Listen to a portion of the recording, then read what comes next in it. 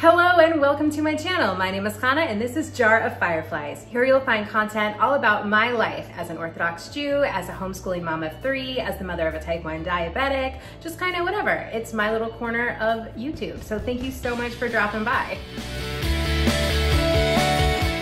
All right, today, per your request, we will be baking gluten-free challah. I am so excited to share this recipe with you guys. It's all based off of a recipe that I found on the internet, but then I have changed it, modified it, basically made mistakes and tried to recreate what I did because it turned out better.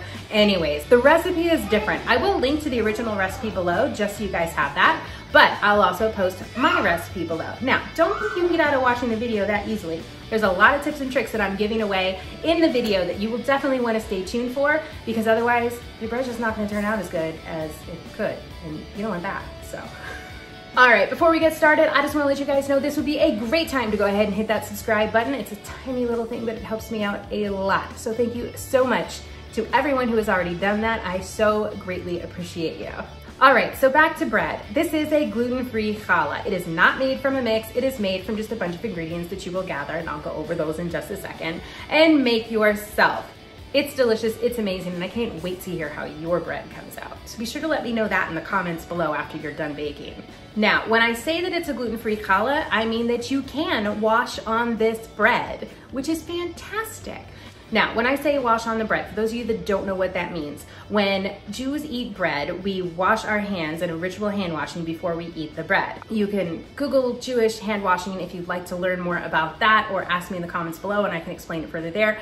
But for the purposes of this video, we're focusing on actually baking the bread. But I wanna let you guys know that this is a challah that you can wash on, which is awesome. It also tastes so good that when my guests come over for Shabbat, they don't know that it's gluten-free. And they always ask, they're like, wait, this is gluten-free? Wait, what's in it? They're all like quizzing me to make sure that it's really okay because it's that good, which is awesome and I take as a huge compliment. So, all right, what you're gonna need to bake this bread. You're gonna have to gather a few ingredients. I usually have to go to a couple different stores, so sorry about that. A lot of the stuff is available on Amazon. I get most of the stuff at Sprouts, but it is available just all over, depending on what you have nearby. All right, oat flour. You're gonna need about 2 bags of this. Next up, xantham gum. Just a little bit of this, not a lot. Tapioca flour, also sometimes called tapioca starch, same thing. Potato starch. Yeast. I use this Fleischmann's brand from Sam's Club, definitely the best deal that I can find. 8 eggs. You're also going to need sugar, water, honey, and canola oil. Now, as far as equipment goes, you're gonna wanna have some pans to actually cook the bread in. You're also going to want some measuring cups and some measuring spoons. You're going to want something to put your yeast in while it's proofing. It's gonna get big, so I use this 8-cup mixing bowl from, I don't know, Pampered Chef a million years ago. You're also going to want, and this is super important, folks, a scale. I do all of this by weight. Don't ask me anything about how many cups or tablespoons if I'm not already telling you, because I do it all by weight. So I just have this great little handy dandy food scale, and that's what I use for all my measuring. And last but not least, I use a KitchenAid mixer. You do not have to use a KitchenAid mixer. It just makes it a whole lot easier. All right, I use both the mixer attachment and the whisk attachment when I am baking my bread. All right, let's start throwing these ingredients together. To start with, add 1 cup of very warm water into whatever bowl you're using to mix your yeast in. Then add 2 tablespoons of sugar and stir that until the sugar is completely dissolved. Next, add 4 tablespoons of yeast, and then go ahead and mix that until the yeast is as dissolved as you can get it. Now go ahead and set that aside so the yeast can proof. All right, gluten-free YouTubers, let's turn on the scale and get started measuring our dry ingredients. In your large mixing bowl, add 2 pounds and 5 ounces of gluten-free oat flour. Then add 3.5 ounces of tapioca flour. Next up, half an ounce of xantham gum. And finally, add 1 pound of potato starch. All right, folks, once you've got all your ingredients in the mixing bowl, it's time to go ahead and put it on the mixer. Now, so at this point, you are all done with your food scale, and we haven't added sugar yet. Now, I use half a cup of sugar. I've never bothered to weigh exactly what that is because half a cup always works fine. So for this one, I do use a measuring cup. All right, so all of our dry ingredients are in here now and ready to go. I let this go on a low speed for about 5 minutes. I wanna make sure that these ingredients are very well mixed, that everything's nice and sifted, there's no clumps of anything anywhere, and that all the ingredients are very evenly distributed. This will make a much happier bread. I'm on setting number 4 right now, and so I'm just gonna let that go for about 5 minutes and clean up my workstation a little bit. All right, this has been going for about 5 minutes now, so I'm gonna go ahead and turn that off. Quiet. Okay, before we get started adding our other ingredients to this, I just wanna give you guys a quick pro tip. I keep all my bread ingredients in this handy dandy kind of Tupperware Rubbermaid-esque kind of container. I keep it right in the pantry, so now every time that I need to bake bread, I just have to pull out this one container and then a couple of other ingredients instead of trying to dig through the whole pantry for all of this like 5 or 6 different ingredients that I only use when I'm baking my challah. So this works really well for me. Maybe it'll work really well for you. Let me know in the comments if you've tried this trick and if it works well. Okay, back to the bread. At this point, we are done with our whisk attachment. As you can see, our yeast is proofing nicely. We're gonna wanna put that in sooner rather than later. Okay, the first thing I'm gonna do is go ahead and add 4 cups of water. After you've added your 4 cups of water, you're going to add 1 cup of canola oil and 1 cup of honey. Adding the oil before you add the honey makes it a lot easier for the honey to come out of that same measuring cup you had the oil in. Just a little trick. Next, you're going to add 8 whole eggs to those other wet ingredients.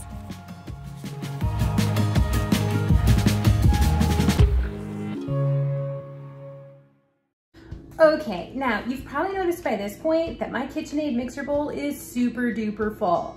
This is true, but there's also a lot of air down there with those dry ingredients. So once we start mixing, it will start to calm down a little bit. However, I do like to go ahead and grab this attachment for my KitchenAid mixer and mix it a little bit by hand before I start turning this on, just to get some of that air out. You can hear the air bubbles coming up. You can see the air bubbles coming up, and it's gonna give me a lot more space up there at the top of my bowl so that things won't splash so much when we're working on mixing this all together. All right, got that attachment on, and it's time to go ahead and get started. I'm gonna lift the bowl up, and I'm gonna do this so slowly.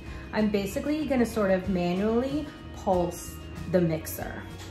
This is gonna allow for more air to come up out of there and give me more space, while also slowly starting to get those wet and dry ingredients mixed together.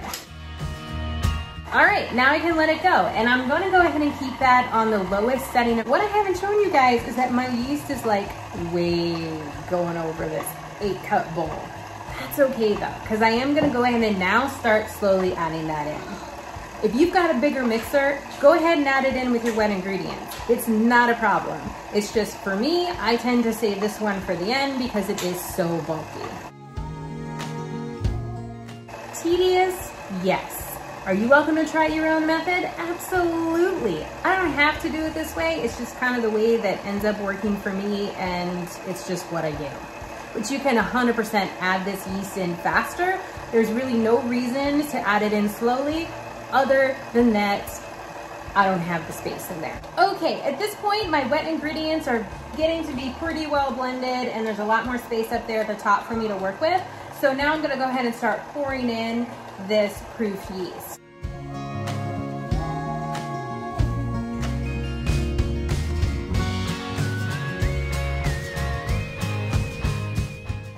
Okay, so now just like I did with the dry ingredients, I'm gonna let this mix for about 5 minutes also.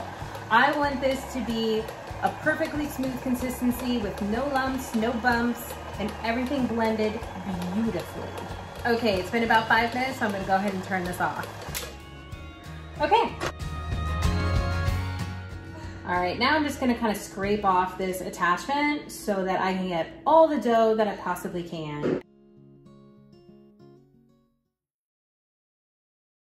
Now, one thing to note, if you are separating your challah, yeah, now would be the time to do it. However, check with your local rabbi and find out if this is enough for you to separate on. With my family's tradition, yes, this is enough for me to separate. But if you're Ashkenaz, you're probably gonna need more flour. I think, I'm not totally sure. Check with your local Orthodox rabbi and get that answer taken care of for yourself before you separate. Now that this dough is all mixed up and looking perfect, I'm gonna go ahead and prep my pans by spraying them with just a little bit of pan spray, and then I'm gonna go ahead and put the batter into the pans.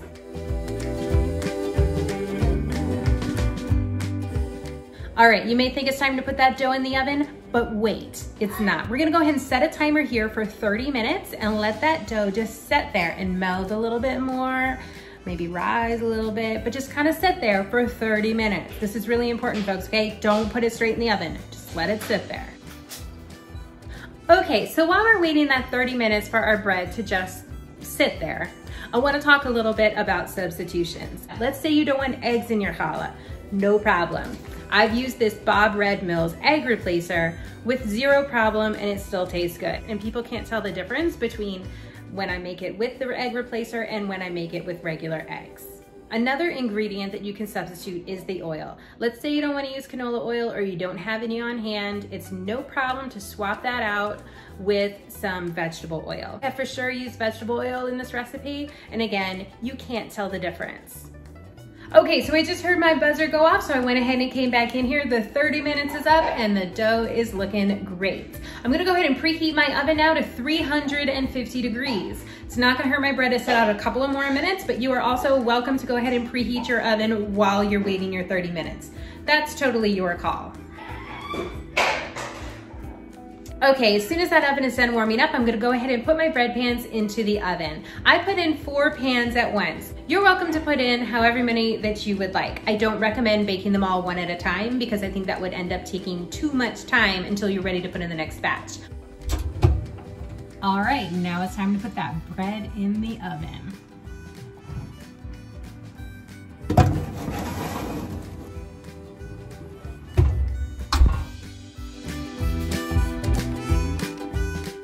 All right, I just set my timer for 40 minutes.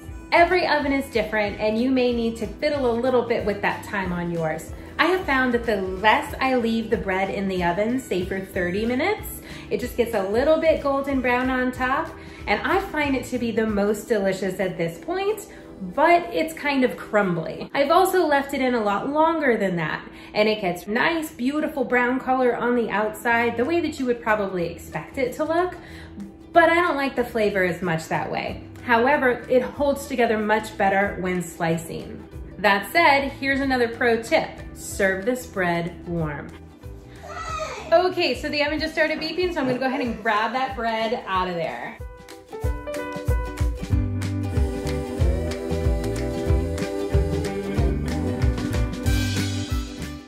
Look at that color. I am so excited to slice this open.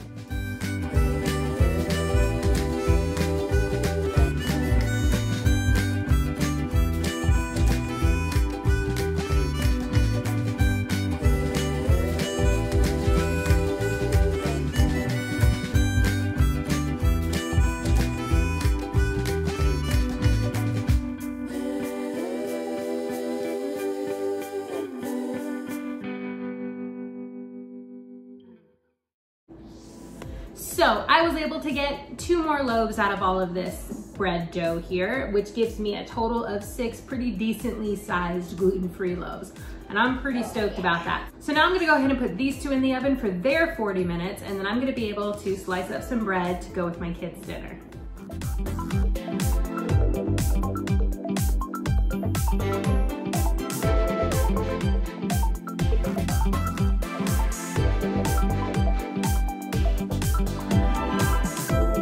Kids are over here enjoying some delicious fresh baked challah with butter on it, and I've got a little bit left for me. So I just wanted to show you guys the finished loaf. So here is one of the finished loaves. They're delicious, a little bit crunchy on the outside and super soft on the inside.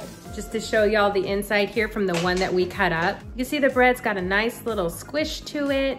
It's fluffy inside, it looks like real bread, and it tastes like real bread. It smells delicious right now.